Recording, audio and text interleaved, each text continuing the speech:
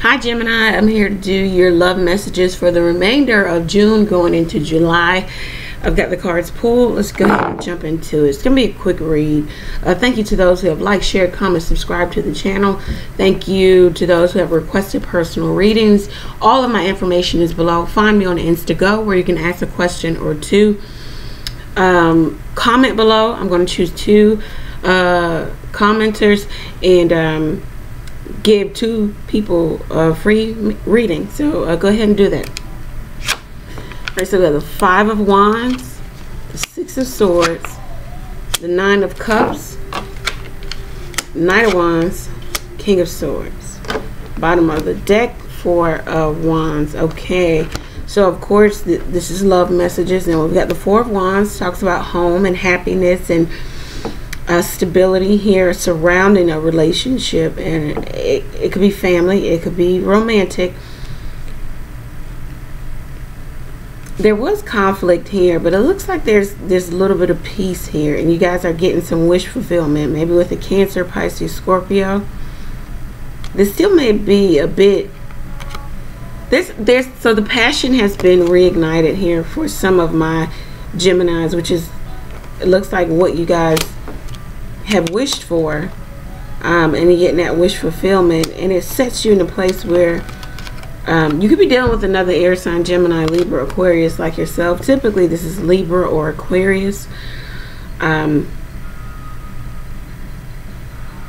passion could be reignited with an Aquarius.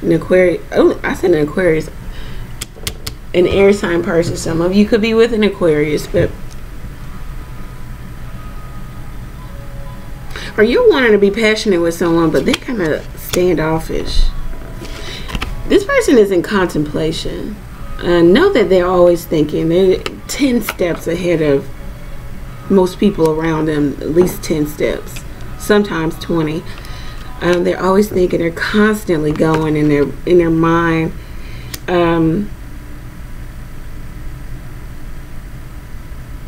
Gemini, a lot of times Gemini comes up as a fire sign. You guys may want to have that passion and that passion with someone, and somebody's being real cold here,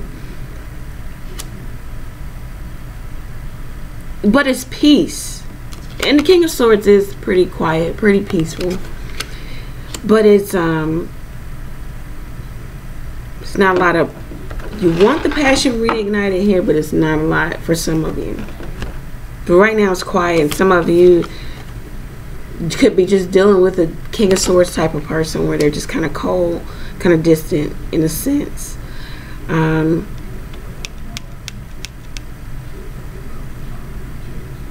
For some of you, you're moving away from, there's like the Five of Swords, some interference, maybe some, third-party situation. You're moving away from arguing and bickering about that type of situation, moving to more placid state of mind, peaceful in the home.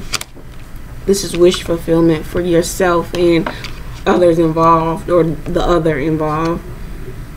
Now you're wanting to be passionate, and then some of you are questioning, is this person in and out? Are they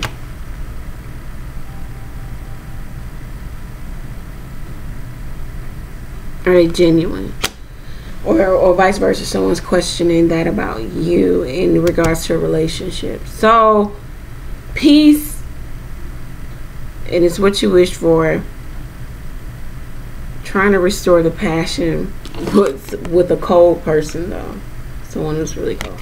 Alright, request a personal reading if you feel like this resonated with you. Like, share, comment, subscribe. It's much appreciated. Remember to stay in prayer. I'm praying for you. Pray for me as well. Take care, guys.